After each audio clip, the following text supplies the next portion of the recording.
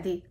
First of all, I would like to humbly express my deepest and heartiest gratitude in the lotus feet of Hari and Guru for providing us with this wonderful opportunity in the form of Sanskriti International Platform, where we can express ourselves and showcase what the Almighty Lord Shri Krishna has bestowed us, his tiny parts, with some sparks in the very tiny form of his infinite virtues and talents.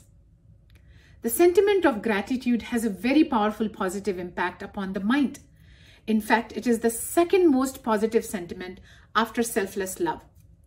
This is such an eye-opening, powerful quote by Pujya Swami Mukundanand ji, and pretty much sums up the topic of my speech today, the power of positivity.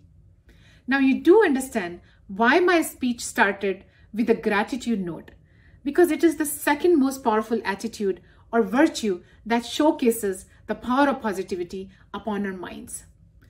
Some of the immensely inspiring and powerful quotes by world-famous personalities, experts and leaders leave no doubt about the power of positivity, as they were speaking from their own experiences of harnessing this power throughout their lives in the most exemplary ways during the most negative and toughest times.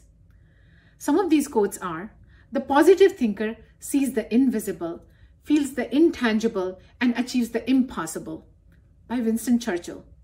Choose the positive. You have a choice. You are the master of your attitude. Choose the positive, the constructive, Bruce Lee.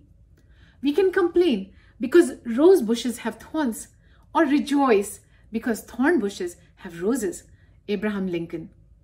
Believe you can, and you are halfway there, by Theodore Roosevelt. We do harness and experience this power of positivity throughout our lives and get inspired by the people who are the epitome of this power and get motivated by these profound words of wisdom emanating from minds of the most prominent personalities around the world. My first important lessons of the power of positivity came from my own family and my elementary school years as a child. Whatever set of challenges that I faced as a child growing up, my father always told me to hope for the best and always learn something good from anyone and everyone. From the best of the best and from the worst of the worst. My mother instilled me the virtues of being courageous in the face of challenges and helped harness the power of positivity when all hope seemed to be lost.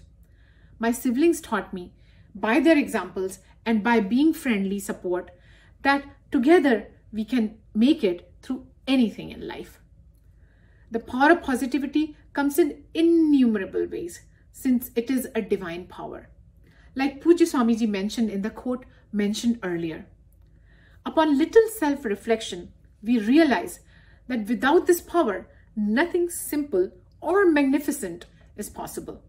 It is a divine power that is in everything little or big, operating everything little or big. The Almighty Lord himself possesses the most selfless love and is the supreme example of positivity in everything which keeps operating the infinite universes for eternity. The power of positivity opens up endless possibilities and reveals the solutions to all the problems. The power of positivity is the essence of devotion. The power of positivity is love. The power of positivity is divine.